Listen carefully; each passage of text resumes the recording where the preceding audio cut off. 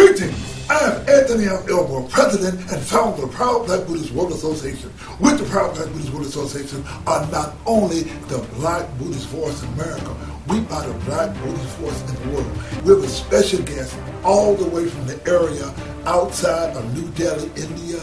This is a Black Buddhist Dalit. Now the Dalits are the Black untouchables of India, and we have as our special guest, Dr. Rajeev Kumar. How you doing, Dr. Kumar? I'm great. Well, look, it is so great to have you here. Dr. Kumar, as an untouchable or a Black Buddhist from India, came to America to honor the legacy of Dr. Martin Luther King.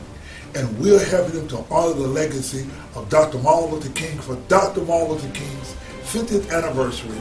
He was brutally assassinated in this right here in Memphis on April the 4th, 1968. Now, Dr. Martin Luther King's last speech was here in Memphis at a temple. It was called Mason Temple. All we say to America is be true to what you said on paper.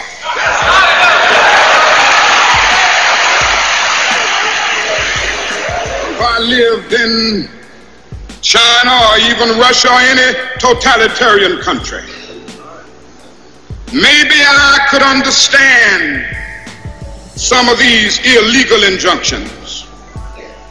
Maybe I could understand the denial of certain basic First Amendment privileges because they haven't committed themselves to that over there. But somewhere I read of the freedom of assembly. Somewhere I read of the freedom of speech. Somewhere I read of the freedom of press. Somewhere I read that the greatness of America is the right to protest far right.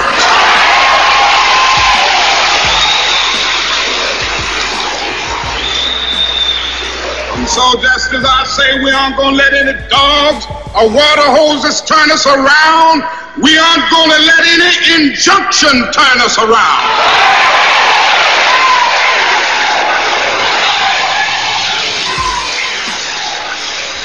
Well, I don't know what will happen now.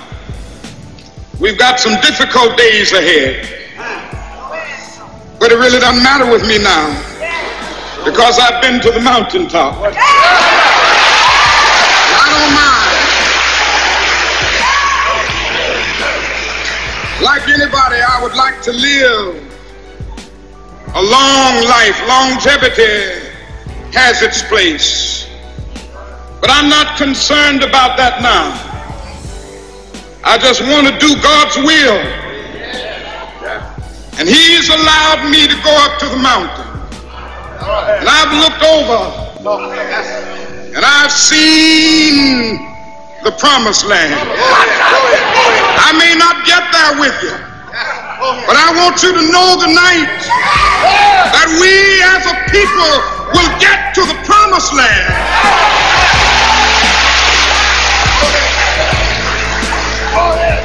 So I'm happy tonight. I'm not worried about anything. I'm not fearing any man. Mine eyes have seen the glory of the coming of the Lord. This is Anthony Elmore. I'm at the famous Mason Temple on the very pulpit that Dr. Martin Luther King did his last speech on April the 3rd, 1968, where Dr. King says, I've been to the mountaintop. I'm here with Dr. Rajeev Kumar. Hello, Dr. Kumar. Talk loud. How you feel being here where Dr. King made his last speech? Great. This place inspired the whole world. The place inspired the whole world. This is so wonderful to be a part of history, and we want to let the Dalit people that historically it was Dr. Rajeev Kumar who came all the way from India to honor Dr. King.